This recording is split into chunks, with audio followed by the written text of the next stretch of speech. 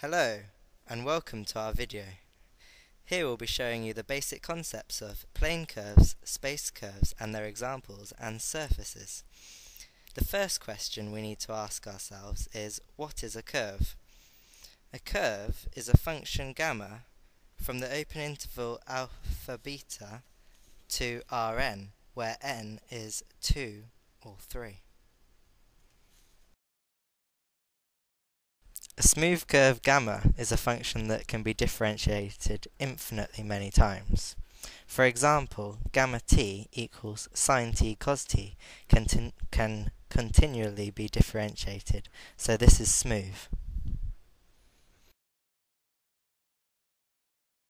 However, gamma t equals 6t 2t squared can only be differentiated 3 times before it becomes 0. Therefore, this is not smooth.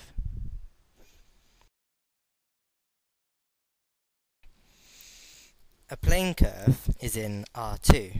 For example, gamma equals cos t sine t. On the other hand, a space curve is in R3. An example of this is gamma equals cos t sine t t.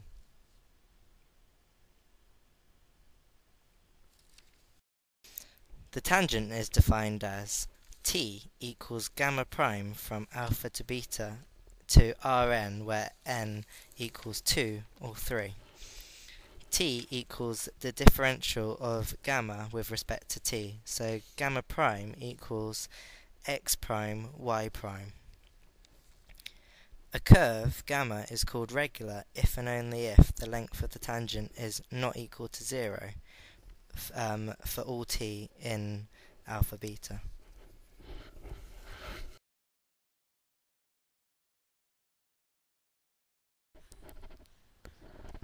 For example, gamma of t is equal to cos squared t sine squared t.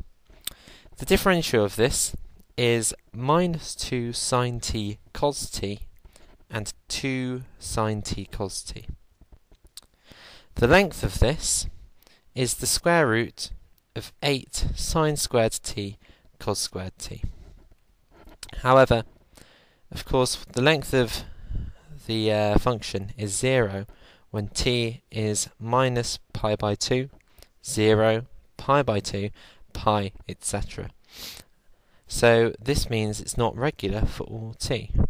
But if we define t as t within the interval 0 and pi by 2, this means that gamma is regular.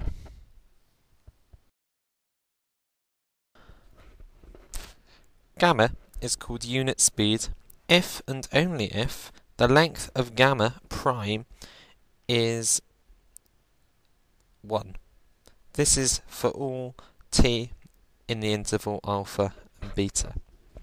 For example, if gamma t is cos t sine t, the differential of this is minus sine t cos t, the length of which is the square root of sine squared t plus cos squared t, and we all know that's 1. This is for all t, which is an element of R.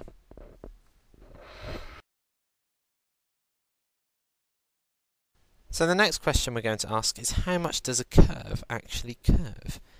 If gamma is unit speed, then kappa of t is the length of the second differential of gamma. If gamma is regular but not unit speed, then for plane curves we can say that kappa is the modulus of the determinant of the first differential of gamma and the second differential of gamma. This is divided by the length of gamma differential cubed. For space curves, we can say that kappa is the cross product, and the length of the cross product of gamma differential and gamma double differential, and this is over the differential of gamma cubed, the length of that.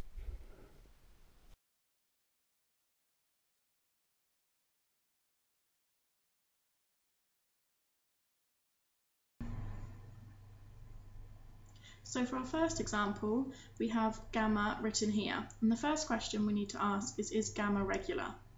So First of all, we've calculated gamma prime, and then therefore the length of gamma prime is equal to the square root of sine squared 2t, which is equal to sine of 2t.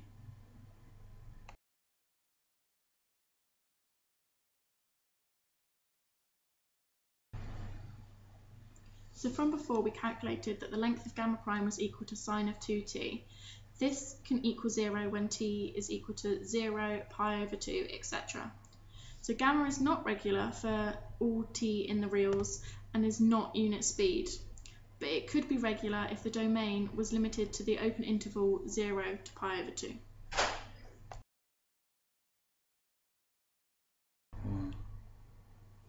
The next question we need to ask is how much does gamma curve? From before we have this equation for kappa, and then gamma prime and gamma double prime are calculated here. Then calculating the absolute value of the determinant of gamma prime and gamma double prime, and dividing this by the length of gamma prime cubed, which we know from the previous example, means that kappa is equal to 3 over the sine of 2t.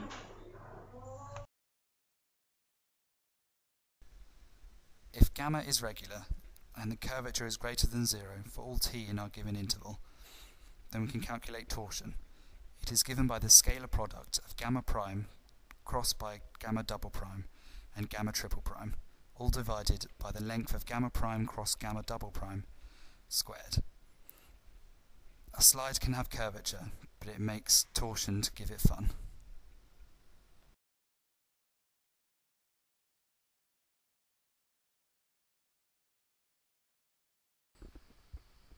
Here is our space curve example. Gamma is written here. First we have to ask ourselves, is gamma regular?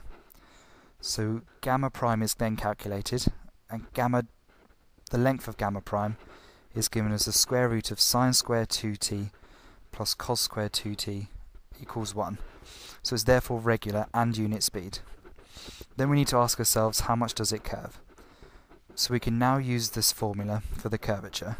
Gamma double prime is calculated, so gamma double prime is equal to the square root of 17 minus 9 cos 40 over 2, which is equal to k.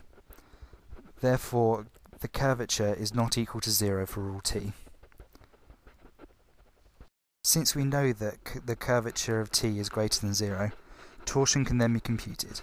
Using this formula we mentioned previously, as it is very cumbersome to calculate, we haven't bothered to show any of the calculations for it, but we know that the torsion is equal to 3 times 41 cos of 2t minus 9 cos of 60, divided by 18 cos of 40 minus 34. Now we'll talk about surfaces. Instead of gamma t, we can write uv of x. Surfaces are usually drawn like this.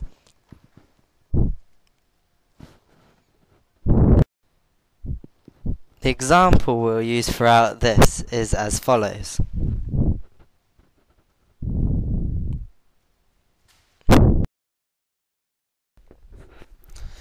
A surface has a Gauss map which is denoted nx when u and v are the partial derivatives of x.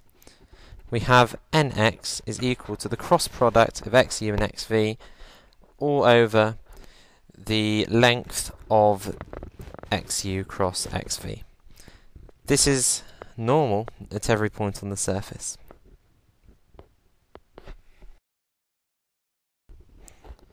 Okay, so here we're just calculating the partial differentials with respect to u and v and the cross product between them both.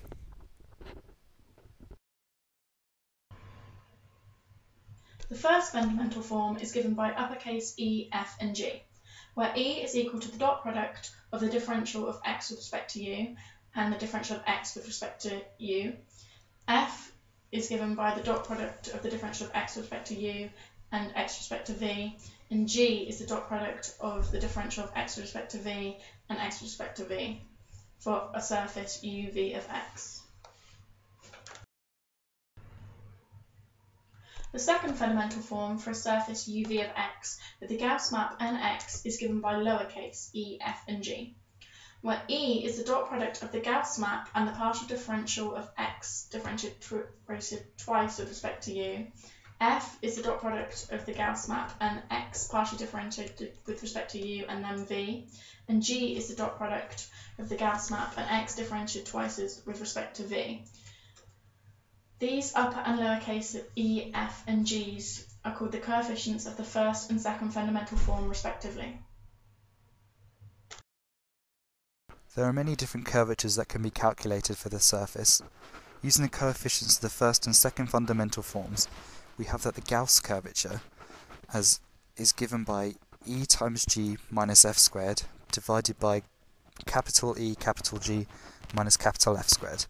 And the mean curvature is given by E times capital G minus 2F times capital F plus capital E times G, all divided by 2 times E capital G minus capital F squared.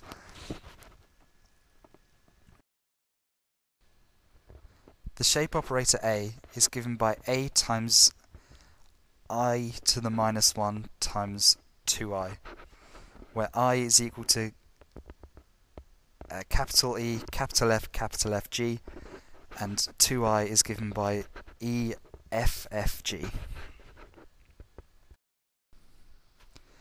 So now, using our surface, we can find xu, xv, and the cross product of xu and xv to find capital E, capital F, and capital G.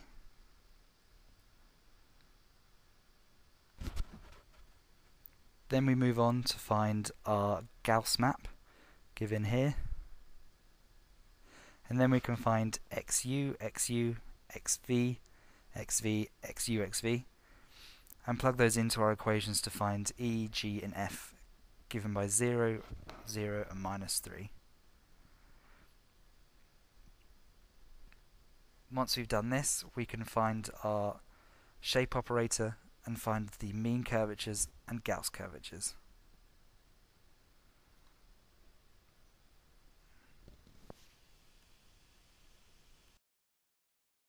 Thanks for watching!